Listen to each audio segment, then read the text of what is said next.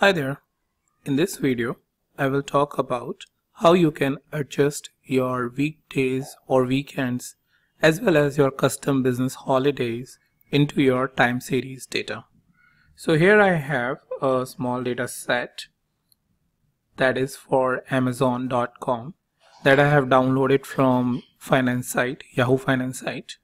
And this is just 1 month's data. As you can see, it is starting on the 6th Feb 2018 and going until the 5th March 2018. And as you can see that 6, 7, 8, 9 and after that 10 and 11 is basically weekend.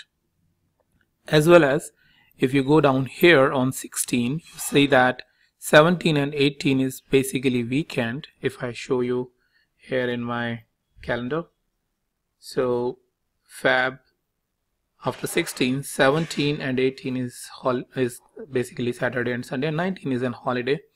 And as you can see, after 16 there is directly 20th. How you can basically create a date range so that you are accounting all of these changes that is present in your data. So we will look into that by following these scripts that I have. So here I have the scripts for you. So first thing that we are doing is importing the libraries Pandas as PD, and then we are importing the file amazon.csv and displaying the file. So let's go ahead and execute this. So I'm pressing Ctrl Enter. So what it is doing is nothing but importing the data what we have it over here from 6th of Feb to 5th of March. So just to make sure, 6th of Feb to March, 5th March. After that, if we are creating a series, we need to create a date range and adjust that date range as a date time index, as I have covered in the previous videos about the benefits of creating a date range and then using it as an index. So if we are creating that date range, what you need to do is you basically need to create a new object of date range by using the function pd.daterange. So date range is a function within the library Pandas. So you need to provide 3 parameters. First is the start, when the series is starting. So it is starting on the 6th Feb. So if I go, this is starting on 6th Feb and it is ending on the 5th of March. And you need to provide the frequency as B. B is nothing but the business days that is exclusive of Saturday and Sunday. That means the weekend. If you are providing that, you will get a series as a business day series. So if I go ahead and execute it, it will show me the range that is starting on the 6th Feb, 6th, 7th, 8th, 9th, 10th and 11th is basically a holiday. So that's why it has not included. However, if you go down there, you will see this. It has included 19th as a business day, whereas it was a holiday specifically in US as a President Day. If you see that on 16th Feb directly, you are coming on 20th Feb because 19th was a President Day, and that's why a holiday. Alright, so how you can tackle the holidays? Well, you can basically import the US federal holiday calendar from the library pandas.tseries, that means time series .holiday. You can import the US federal holiday calendar, and to offset any custom business, to offset these holidays, you need to have the custom business day library as well. So once you are there, what you can do is you can create a new object which is US holiday, and using the function custom business day that you have imported here with the libraries pandas.tseries.offsets, you can specify that your calendar is US federal holiday calendar, and that's what I have done it over here. Right. So now this calendar information for a custom business day has been created for this US holiday object, and after that you can create a date range which is business day. And again the same parameter pd.daterange, start is 6th Feb and is 5th March, and frequency now will be changed to US holiday, and US holiday is coming from here where you have specified that calendar is a US federal holiday calendar. So once you go and execute this, you will see that 6th of 7th, 8th, 9th, 10th and 11th is not coming, as well as if you see that 19th is also not coming, right? So that's basically an example of how you can adjust your holidays by creating using a custom business day function, and then from that function create an object and use that object as your frequency. Alright, let's move ahead and see a few other things in action. So next thing is apart from the US federal holiday calendar, there may be some reason that you have some more custom holidays. So for example, here you can specify that holidays is equals to whatever holiday it is. So for example, we have taken the 22nd Feb 2018 is an holiday, like for this particular date, and we want that it should not come as a business day. So what you can do, again, using the custom business day, specify the holiday parameter.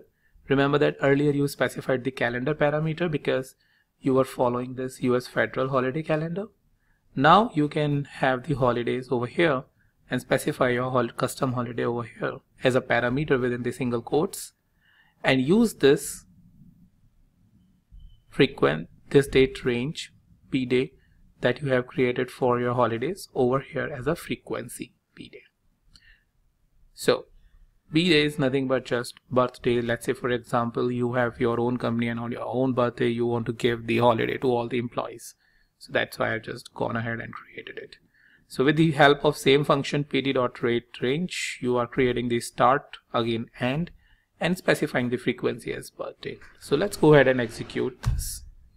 Again, you will see that 6th, 7th, 8th, 9th, 10th and 11th is not coming, as well as in this case 19th is coming, but 22nd after 21st, you will see that 22nd is not coming because you have given the holiday on your birthday to the entire company. So that's about it, specifying the custom holidays. Now let's move ahead and see if there are like multiple custom holidays. So apart from single one, there are, let's say, holidays on 8th, 9th and 15th. Then simply you can follow this same function under custom business day, specify the multiple holidays by having the comma between the holidays dates, and specify my custom calendar over here, frequency my custom calendar.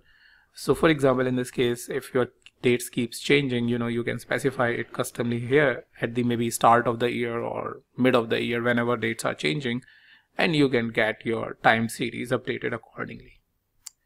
So that's about specifying multiple days. So if I go ahead and execute this, it will show you that 8th of Feb after 7th, 8th is not coming, 9th is not coming, and 15th is not coming. Now let's look at the different weekends that we may have. So for example, in Dubai, if I'm not wrong, Thursday and Friday is basically a weekend, and you need to come on Saturday and Sunday. So your week basically starts on Saturday and go until Wednesday. So what we can do is we can create an object for Dubai_weekdays in this format: Saturday, Sunday, Monday, Tuesday and Wednesday. So just remember the format that it should be, you should follow the same one to make an adjustment into your weekdays.